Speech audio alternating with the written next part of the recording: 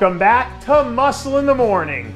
I'm Dave Palumbo and today is Monday, December 30th, 2019. And let's find out what's going on in the world of bodybuilding and fitness. My dad always used to say that people don't tell you what they're going to do with their words. They say it with their actions. So I'll leave it to you guys to tell me what Phil Heath's actions say about what might be up next on the slate for him. Phil released a behind-the-scenes training clip last week where we saw the 7-time Olympia champ looking as good as he ever did in any off-season during his title run. There have been a lot of rumors about Phil possibly making a comeback next year, but it's stuff like this that adds fuel to the fire. That being said, he's only 40, he's still in ridiculous shape, and you know the fact that he's only one win away from tying the record has to drive him crazy. So unless we hear him say definitely that he's done for good, I say we let the rumor mill keep cranking. I know there are a lot of people who believe that turning into a slop jockey during the off-season is the only way to make progress, but I think my man Brad Rowe would like to respectfully disagree. Brad posted an off-season update a few days ago where his conditioning was absolutely insane. According to Brad, he's sitting somewhere in the neighborhood of 245 pounds and cruising pretty comfortably through his latest phase of his program.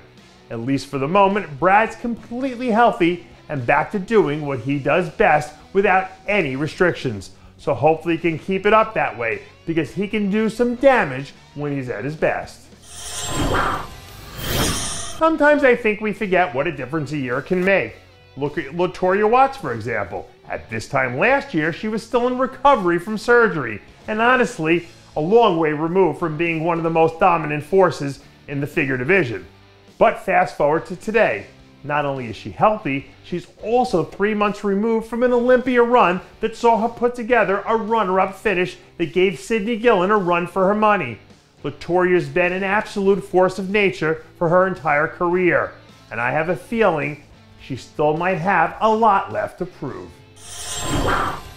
And finally, we're closing out today's show with one of the biggest news stories from the fitness division that we've had all year long.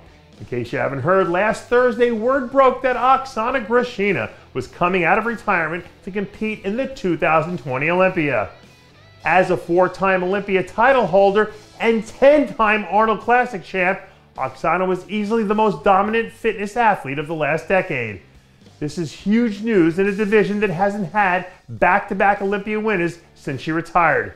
But now that she's thrown down the gauntlet, you have to wonder if she still has it in her to get back to that championship level again, because she's stepping into an arena with a gigantic target on her back. And that does it for yet another edition of Muscle in the Morning. I'm Dave Palumbo, reminding you to always be true to your passions, and make sure to follow us on Facebook, Twitter, and Instagram.